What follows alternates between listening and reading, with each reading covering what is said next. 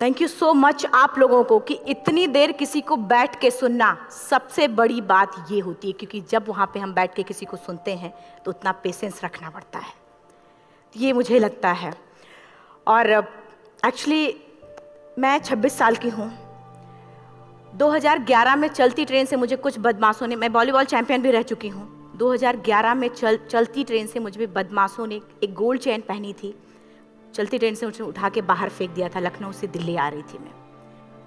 Compartment में बहुत सारे, जनरल कंपार्टमेंट था, बहुत सारे लोग थे, किसी ने मना नहीं किया। एक प्लेयर का जो स्पिरिट होता है वो अपने आप, जब कोई छीनने की कोशिश करता कुछ भी, वो देता नहीं है, तो मेरे में भी था। मैंने मना किया और उन्होंने मुझे चलती ट्रेन से, वो 4-5 थे, उन्होंने बाहर फेंका। दुर्भाग्य ये था कि उसी समय दूसरी ट्रैक से ट्रेन आई और मैं उस ट्रेन में टकराई, फिर नीचे गिरी, दोनों ट्रेनें निकल गईं। कुछ देर बाद मैंने हाथ को ऐसे रख के उठने की कोशिश किया तो देखा कि मेरा पैर कट चुका था। थाई को उठा के देखा, मेरा पैर ऐसे जीन्स में लटका हुआ था, ब्लड फोर्सफुली निकल रहा, दूसरे पैर की हड्डियाँ टूट टूट के बाहर निकल चुकी थी। पूरी रात मैं चिल्लाती रही ट्रैक पे, छोटे छोटे पत्थर होते ऐसे चिल्लाती रही कि कोई बचा ले, कोई नहीं आया बचाने। और जब पूरी रात चिल्लाते चिल्लाते इतना कि मुझे दिखाई भी देना बंद हो गया, जब ट्रेन आता था तो वाइब्रेट होता था। इतना ही नहीं, फ्री का इनविटेशन भी लोगों को मिल गया था, कुछ लोगों को। ट्रैक पे आपने ट्रेन की ट्रैक पे छोटे छोटे चूहे देखे होंगे, मेरे कटे हुए पैर पे आग के मेरे पैर कुतर रहे थे। मैं ब्रेन कॉन्शियस मेरा पूरा काम कर रहा था मेरे, लेकिन बॉडी में कोई भी मूवमेंट नहीं था। पूरे पल में वही चीज़ें सोच कि कैसे मैं अपने आप को कैसे बचा पाऊँ। लेकिन करीब पूरी रात ऐसे बीता। सुबह गांव वालों ने मुझे बरेली डिस्ट्रिक्ट हॉस्पिटल यूपी में है, वहाँ पे हुआ था ये। सुबह गांव वालों ने मुझे उठाया, डिस्ट्रिक्ट हॉस्पिटल ले जाके रखा, तो फार्मासिस्ट, डॉक्टर, सीएम, जितने लोग थे आपस में बातें कर रहे, अरे हमारे पास तो एनेस्थीसिया नहीं है, ब्लड नहीं है, इसका इलाज शुरू करें तो हम कैसे करें। मुझे भी नहीं दिखाई तो नहीं, लेकिन मेरा सुनाई दे रहा था सब कुछ वहाँ पे। कहाँ से हिम्मत आई मुझ में, मुझे भी नहीं पता। मैंने बोला वहाँ पे कि सर जब मेरा पूरा पैर कटा, तब मैंने इतनी देर रेलवे ट्रैक पे थी, मैं उस चीज़ को बर्दाश्त किया, तो अभी तो आप मेरे अच्छे के लिए मेरे पैर काटेंगे। शायद आपको यकीन नहीं होगा, या फिर कभी आप लोगों ने ये चीज़ नहीं देखी, कोई डॉक्टर या फार्मासिस्ट अपना ब्लड दे के किसी पेशेंट को बचाया। मेरी इस बात को सुनने के बाद वहाँ के डॉक्टर और फार्मासिस्ट दोनों ने एक एक यूनिट ब्लड दिया और मेरे पैर को बिना एनेस्थीसिया अलग कर दिया गया। आज भी मैं उस दर्द को महसूस करती हूँ, जब भी मैं जब बोलती हूँ तब मैं वो चीज़ें महसूस करती हूँ। उसके बाद जब बात मीडिया में आई, लोगों को पता चला कि अरुणिमा नेशनल प्लेयर है, KGMC king George medical college Lucknow में एडमिट करा, लखनऊ से फिर sport minister, AIIMS trauma centre Delhi. तब तक सब ठीक ठाक चल रहा था, प्लेयर होने की वजह से अच्छा ट्रीटमेंट मिलना शुरू हुआ। करीब 4 महीने मैं एम्स में रही। एम्स में रहने के बाद जब मैं थोड़ा ठीक हुई, करीब 25 दिन बाद जब ठीक हुई, न्यूज़पेपर में गोल गोल लिख के आ रहे कि अरुणिमा के पास टिकट नहीं था, अरुणिमा ट्रेन से कूद गई। उसका खंडन किया घर वालों ने, फिर बोला कि अरुणिमा सुसाइड करने गई थी। जिस लड़की का शरीर का एक अंग कट चुका, पूरी जिंदगी का पता नहीं कि व्हील चेयर या बैसाखी या पता, यहाँ तक कि मेरे स्पाइन में 3 फ्रैक्चर था, मुझे ये भी नहीं पता था कि मैं बेड से उठ भी पाऊंगी कि नहीं। अंदाजा लगाया जा सकता, सिर्फ अंदाजा लगाया जा सकता है कि उसकी दिलो दिमाग पे क्या चल रहा होगा, उस परिवार की क्या स्थिति रही होगी, जब जिस परिवार की एक यंग एज लड़की का इस तरीके का सिचुएशन हुआ हो। फिर भी कहते हैं कि जहाँ चाह होती वहाँ राह मिली जाती है। एम्स के हॉस्पिटल के बेड पे मैंने डिसाइड किया, क्योंकि अपनी बातें हम चिल्ला चिल्ला के करें, वो सिस्टम की इतनी हाई लेवल की बातें हो रही थी कि हम एक मध्यम वर्गीय फैमिली से थे, हम अपनी बातें चिल्ला चिल्ला के कह रहे थे, लेकिन कोई नहीं सुन रहा था। लेकिन कहते हैं मैंने अपने दिल, दिमाग, अंतरात्मा से ये चीज़ सोच लिया कि ठीक है, आज आपका दिन है, जितना चाहो बोल लो, एक दिन तो मेरा दिन आने वाला, मैं प्रूफ कर दूंगी कि मैं क्या हूँ, मैं क्या थी, ये मैं प्रूफ कर दूंगी। हॉस्पिटल के बेड पे डिसाइड किया वॉलीबॉल लाइफ का सबसे टफ गेम करना है, तब मैंने माउंटेनिंग चुना। जब मैंने माउंटेनिंग कहने और करने में बहुत फ़र्क होता है। जब मैंने माउंटेनिंग की बात सोची और लोगों के सामने, सबसे बड़ी चीज़ थी सही गाइडेंस में ट्रेनिंग लेना, दूसरा स्पॉन्सरशिप। इतना बड़ा एक साथ तो मैंने 40 से 50 लाख मैंने वाकई में कभी नहीं देखे थे पहले। मेरे लिए बहुत बड़ी चीज़ थी वो इकट्ठा कर पाना। जब मैंने लोगों के सामने रखा कि मैं माउंटेनिंग करना चाहती हूँ, एवरेस्ट के लिए मुझे ट्राई करना है, हर किसी ने मुझे बोला कि क्या है, पागल हो चुकी हो क्या, तुम्हारा दिमाग खराब हो चुका, तुम कभी नहीं कर सकती माउंटेनिंग। एक पैर आर्टिफिशियल है, दूसरे में रॉड है, और तुम्हारा दिमाग खराब है, स्पाइन में भी फ्रैक्चर है, तुम पागल होगे, चुपचाप कोई नौकरी करो, जीवन यापन करो। क्योंकि लोगों का सबसे बड़ा प्रॉब्लम ये होता, लोग फिजिकल देखते, पैरों को मेरी अंतरात्मा में क्या चल रहा था वो तो किसी को पता ही नहीं था। मुझे लगता है कि आज यहाँ पे मैं भी सुबह से देख रही हूँ, इतने अच्छी अच्छी चीजें मैंने सीखी यहाँ पे।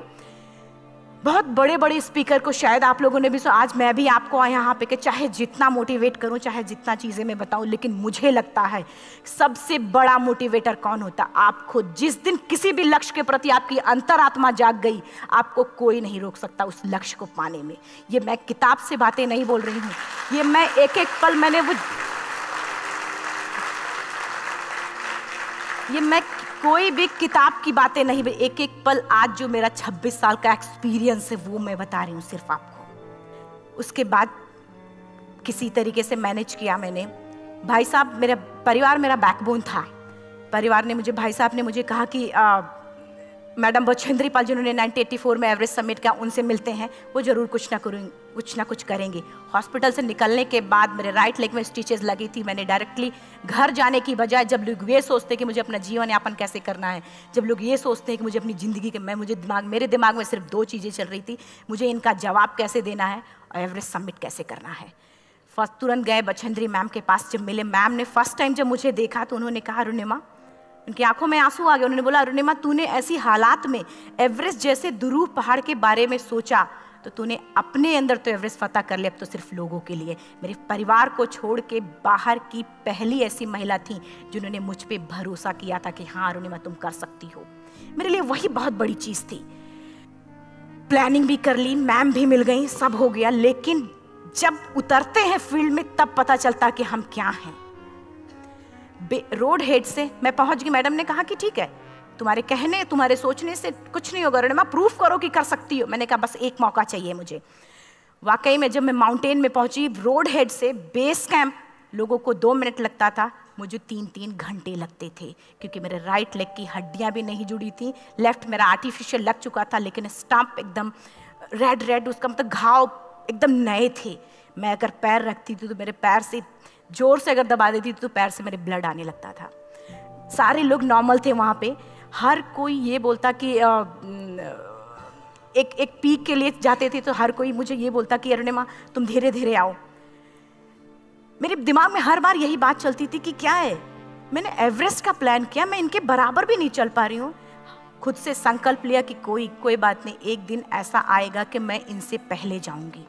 और आपको शायद यकीन ना हो, आने वाले 8 महीने बाद पूरा का पूरा वेट उठा के बेस कैंप से साथ निकलते और टॉप पे पहले पहुंचते। ऐसे करके देखते थे कि अरे ये लोग तो पीछे। खुशी होती थी। उससे भी ज़्यादा मुझे खुशी तब होना शुरू हुआ जब वो सारे लोग आके मुझसे ये पूछते, मैडम खाते क्या हो, बता दो, पैर नहीं है फिर भी कैसे चलते हो। उसके बाद पूरा मुझे स्पॉन्सरशिप मिला। मैं जब एवरेस्ट के लिए गई, मेरे लिए सबसे बड़ा, एवरेस्ट की जर्नी में मेरे सबसे बड़ा चैलेंज यही था कि दूसरे को समझा पाना। मैं नहीं समझा पाती कि भाई मैं कर सकती हूँ। जब मैं एवरेस्ट के लिए गई, शेरपा होता, शेरपा को जब ये बात पता चला कि मेरा प्रोस्थेटिक लेग है, आर्टिफिशियल लेग है, दूसरे में रॉड, बोला नहीं ले जा सकता, इसकी वजह से तो मेरी भी जान जाएगी। मैडम ने, हमने सबने कन्विंस किया किसी तरीके से। मन वाकई में जो टीवी में हम और उसमें फोटोज में देखते हैं, ब्लू और ग्रीन आइस, हिला देने वाला होता। जितना सुंदर दिखता उतना ही हिला देने वाला होता। जब मैं हमारे ग्रुप में 6 लोग थे, रॉकी एरिया तक मैं सबसे पहले थी, लेकिन जैसे ही मैं ग्रीन और ब्लू आइस में गई, मेरा आर्टिफिशियल लेग स्लिप कर जाता था। फ्रंट पॉइंटिंग से, जब मैं फ्रंट क्रैम्पोन से फ्रंट पॉइंटिंग मारती थी, लेफ्ट से पेन होता था तब भी करते, लेकिन आर्टिफिशियल जैसे फ्रंट पॉइंटिंग मूव हो जाता, मेरा पैर ही मूव हो जाता था। शेरपा मुझे बोला नहीं हो सकता अरुणिमा, जबरदस्ती मत करो। मैंने कहा कुछ नहीं, ये मेरा पैर है, मैं जानती हूँ कैसे चलेगा। फाइनली 1, 2 बार, 3 बार करने, 4 बार, 5 बार होल हो जाता था। आइस थोड़ा टूट के निकलता था तो मैं वहाँ पैर रख के जाती थी। कैंप 3 तक ठीक था, प्रॉपर एक्लेमेटाइज किया अपने आप। कैंप 3 तक जनरली गए। बात जब कैंप 3 के ऊपर की होती है, साउथ कोल समिट, अच्छे माउंटेनियर, अच्छे दिलेर के हौसले धरे के धरे तब रह जाते हैं जब अपनी आंखों के सामने किसी को मरता देखता है। और दिमाग में बात, जब जिसको डिसीजन मेकिंग, और जब दिमाग में बातें जब ये आने लगती हैं कि अरे जिस चीज़ के लिए हम जा रहे हैं उसी चीज़ के लिए आदमी मर रहा है, इसी चीज़ के लोग लिए मर चुके हैं। रात में क्लाइंबिंग, ज़्यादा से ज़्यादा माउंटेनिंग रात में की जाती है क्योंकि वेदर शांत होता है। जब मैं रात में निकली साउथ कोल्ड से, कैंप 4 से, मेरी हेडलाइट जिधर ही हेडलाइट जा रही थी उधर ही डेड बॉडीज मुझे नज़र आ रही थी। मेरे रोंगटे खड़े हो रहे थे, मुझे समझ में नहीं आ रहा था कि मैं करूं तो क्या करूं। इतना ही नहीं, मैं जिस रोप में थी उसी रोप में जब मैं आगे जा रही हूं और एक बांग्लादेशी, उनका हाथ हल्का हल्का ऐसे हिल रहा, मुंह से आवाज आ रही थी। मैं एक्सप्लेन नहीं कर सकती मुझे कितना डर लग रहा था। बार बार ये बार बार मन में आती, इसका ऑक्सीजन खत्म हुआ है, ये मर चुका है लास्ट सिचुएशन में, और हम कुछ नहीं कर पा रहे हैं, क्या करें। उसके बाद मैंने 10 से 15 मिनट सिर्फ मैं वहां खड़ी रही। मैंने सिर्फ इतना बोला कि अगर आप सभी में से सभी ने एवरेस्ट सबमिट कर लिया तब तो ठीक है, अगर नहीं सबमिट किया है मैं सबके लिए एवरेस्ट सबमिट करूंगी और जिंदा वापस जाऊंगी। क्योंकि जैसा हम सोचते हैं हमारी बॉडी उसी तरीके से जनरेट करना शुरू करती है। मैंने डेड बॉडी, क्योंकि जा ही नहीं सकते थे किनारे से, उसी रोप में वो एंकर है, डेड बॉडी को लांगी और लांग के जाना शुरू किया। हिलेरी स्टेप साउथ समिट के करीब जब मैं खुद पहुंची, मेरे शेरपा ने एक जोर से झटका मुझे दिया कि अरुणिमा वापस चलो, तुम्हारा ऑक्सीजन खत्म हो रहा है। हिलेरी स्टेप के बाद एवरेस्ट समिट है, थोड़ा चलने के बाद एवरेस्ट समिट है। अगर कोई आपसे ये बोले, आप अपने टारगेट के इतने करीब हो, अगर कोई आपसे ये बोले कि अरुणिमा वापस चलो, कैसा लगता है? मैंने भी यही बोला, सर क्या बोल रहे हो आप, मैं नहीं जाऊंगी वापस। बोला अरुणिमा जिंदगी रही, दोबारा ट्राई करना और एवरेस्ट समिट हो जाएगा दोबारा तुम्हारा। मैंने कहा नहीं, ये आप जिंदगी में गोल्ड चांस बार बार नहीं आते, लाइफ में कभी कभी आता है, ये आपके ऊपर आता, आप उसको पकड़ के रखते हो या फिर छोड़ देते हो। मैं अपना गोल्ड चांस कभी नहीं, क्योंकि मैं जानती थी मुझे स्पॉन्सरशिप बहुत मुश्किल से मिला, एक बार अगर मैं छोड़ देती दोबारा मुझे कभी नहीं मिलता। मैं बहुत अच्छी तरीके से जानती थी। मेरा फाइनली मुझे बछेंद्री मैम ने भी एक बार बात समझाई थी, मेरी माँ ने मुझे एक बात बताया था कि लाइफ में कभी कभी सिचुएशन ऐसी आती है जब सिर्फ आप अकेले होते हो, डिसीजन सिर्फ आपको लेना होता है। जहां पे भी होना, खड़े होकर हल्का सा पीछे मुड़कर देखना और ये सोचना कि आप एक एक कदम चल के यहां तक पहुंचे हो, सिर्फ अपना एक कदम आगे बढ़ाना, तुम देखना कुछ देर बाद तुम टॉप पे होगी। मेरे दिमाग में उनकी बातें वीडियो की तरह चल रही थी और सिर्फ एवरेस्ट का टॉप चल रहा था। मैंने शेरपा को पहले कन्विंस करने की कोशिश की कि भाई चल, कुछ नहीं होगा भाई चल। फाइनली जब वो नहीं माना, मैंने एक कदम आगे बढ़ाया, डिसीजन लिया कि नहीं, जाना ही जाना है। आगे बढ़े, करीब 1 से 1.5 घंटे बाद मैं टॉप पे थी। और इतना ही नहीं, आज भी मैं जितनी बार बोलती हूं उतनी बार मैं महसूस करती हूं, मेरे रोंगटे खड़े हो जाते हैं, मेरा दोनों हाथ ऊपर करके जोर जोर चिल्लाने का मन कर रहा कि इतनी जोर से चिल्लाऊं कि सबको बता दूं कि आज मैं टॉप ऑफ द वर्ल्ड पे हूं। उन लोगों को बता दो जो लोग ये सोचते हैं, लड़की, दूसरे विकलांग, तीसरे मिडिल क्लास में, जो लोग एक बार हार के फिर दोबारा लड़ना नहीं चाहते, जो लोग हारने के बाद सोचते हैं कि हम दोबारा कुछ कर नहीं सकते, उन लोगों को मैं चिल्ला चिल्ला के टॉप से बताना चाहती थी कि नहीं, आप सब कुछ कर सकते हो। सिर्फ एक सोच की विकलांगता, हैंडीकैप आदमी यहाँ से होता है, यहाँ से नहीं। अगर यहाँ से जो आदमी विकलांग है तो नॉर्मल आदमी भी विकलांग है, जो अगर यहाँ से विकलांग है। चिल्ला चिल्ला के मैं बताना चाहती थी। मैंने शेरपा से कहा कि आप एक फोटो खींच लो, क्योंकि सारे लोग फोटो, अपना नेशनल फ्लैग का जो वैल्यू होती है ना, वो जो हम कहीं बाहर होते हैं तो पता चलता है। मुझे भी बहुत खुशी हो रही थी, फ्लैग को हग किया और बोला फोटो खींचो। बोला पागल हो गई है, तेरा ऑक्सीजन कभी भी खत्म हो जाएगा, नीचे चल। नहीं, फोटो खींच लो। फोटो खींचा उसने।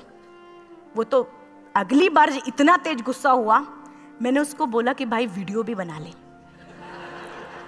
8848 की हाइट पे ऑक्सीजन खत्म हो रहा है। आज हम भी हंस रहे हैं आप लोगों के साथ, क्योंकि यहाँ पूरा ऑक्सीजन है। और 8848 की हाइट पे जब मुझे शेरपा, कोई भी शेरपा को बोलेगा भाई वीडियो बना, तो परेशान हो जाएगा, पागल हो चुकी क्या, तुम मर जा, यहाँ मैं जा रहा हूँ नीचे। मैंने कहा नहीं, कुछ नहीं होगा, आप बनाओ वीडियो।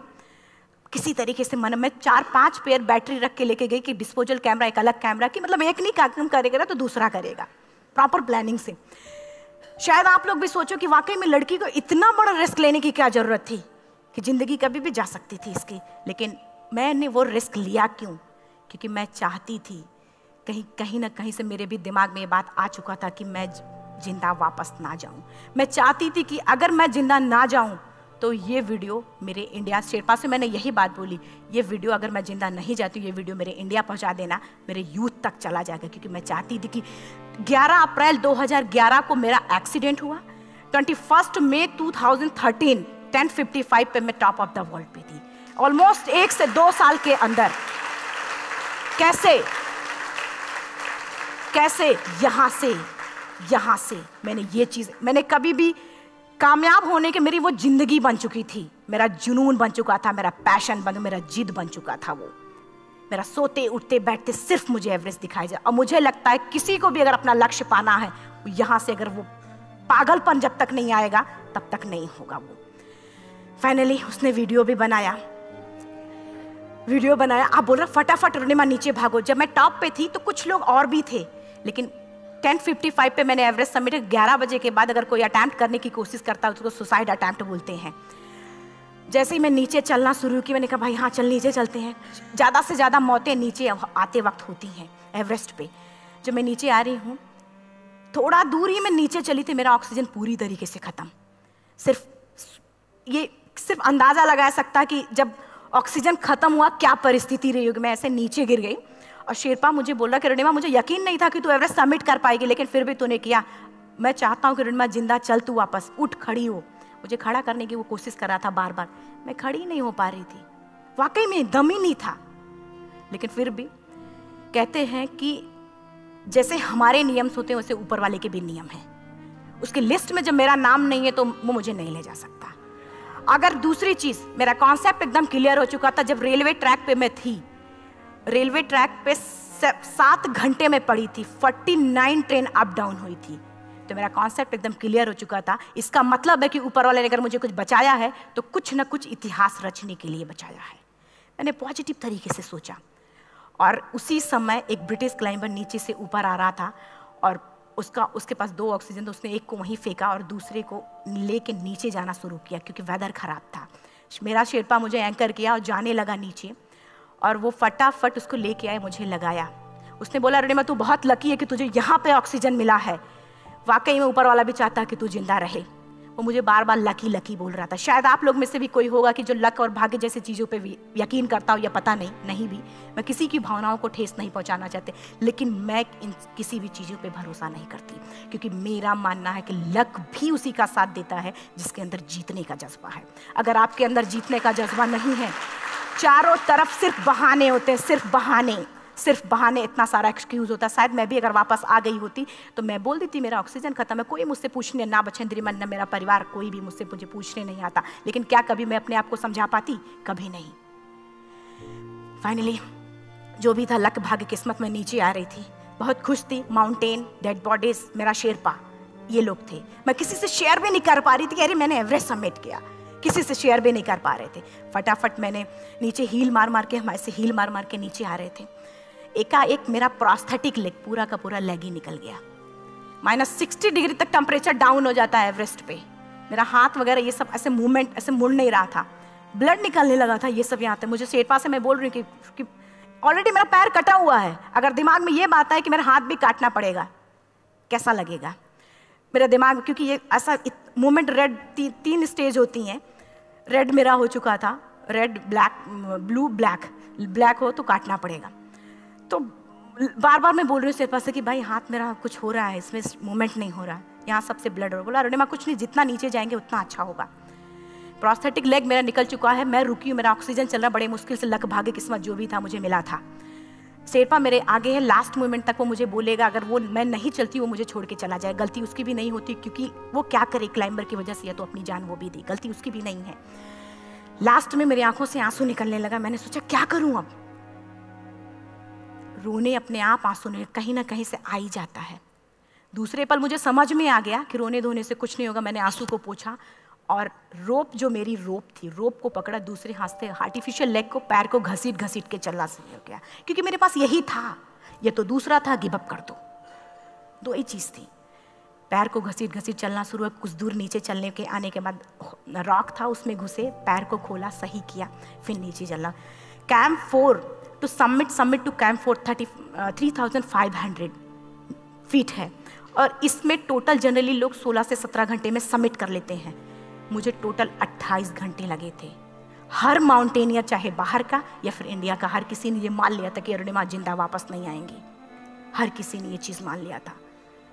लेकिन मुझे लगता, जब मैं वापस साउथ पोल पहुंची, जब मैं टेंट का जिप खोला, मैंने हर किसी ने कहा कि अरे तू यहाँ है, हम तो सब सोच लिए थे तू चली गई। हर किसी ने ये बोला था। फिर सब खुशी मना रहे थे हम सब। देखिए, ये सब बताने का मेरा सिर्फ एक मकसद था कि सब कुछ हम में है, हम जैसा चाहें वैसा कर सकते हैं। ऑलरेडी टाइम हो चुका है। मैं एक चार लाइन की पंक्ति सिर्फ बोलूँगी। मैं एक्चुअली, मेरा एम है कि मैं वर्ल्ड के जो कॉन्टिनेंट के हाईएस्ट पीक समिट करूं। एशिया का एवरेस्ट हो चुका है, अफ्रीका के किलिमंजारो हो चुका है, यूरोप का एल्ब्रूस हो चुका है। 23 नवंबर को मैं जा रही हूँ ऑस्ट्रेलिया हाईएस्ट पीक के लिए। बस आप लोगों की गुड विशेस चाहिए। और 4 लाइन, अभी तो इस बाज की असली उड़ान बाकी है, अभी तो इस बाज की असली उड़ान बाकी है, अभी तो इस परिंदे का इम्तहान बाकी है, अभी अभी मैंने लांघा है समुद्रों को, अभी तो पूरा आसमान बाकी है। Thank you so much, thank you.